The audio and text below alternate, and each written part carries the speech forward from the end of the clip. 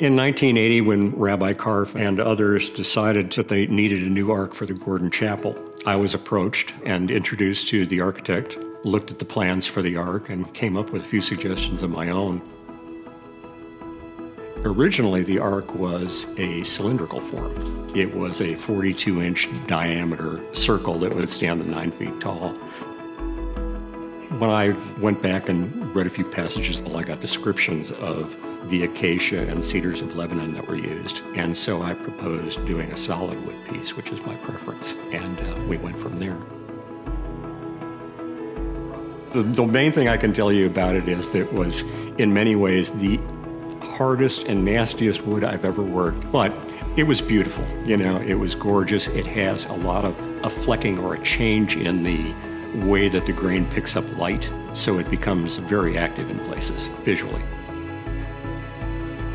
The temple reached out to me this year. The piece had broken up. Building in solid wood, you're working with a material that continues to move. When I saw the photos of what had happened to it, I was devastated. Went out and tried to assess the situation and really felt pretty good about being able to put it back together.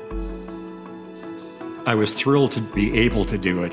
I was very, very thankful that they called me. Bruce Levy and Michael Jenkins both were great to work with.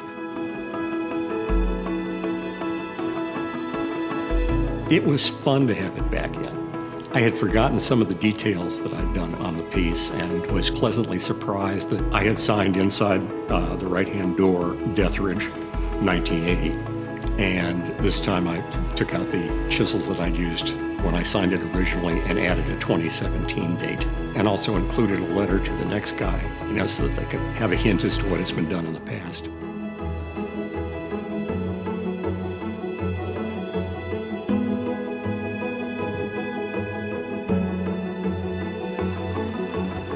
I was really scared when Harvey hit because we had delivered the ark back to Beth, Israel the week before the storm hit.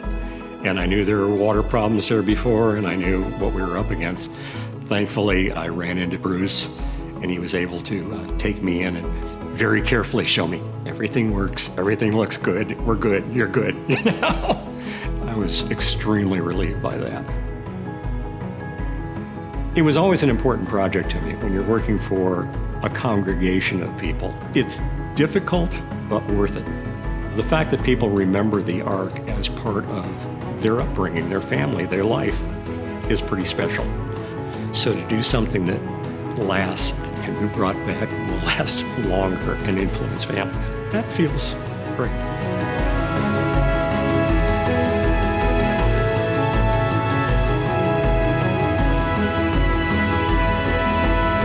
A lot special about it, and I think it'll be there for a while.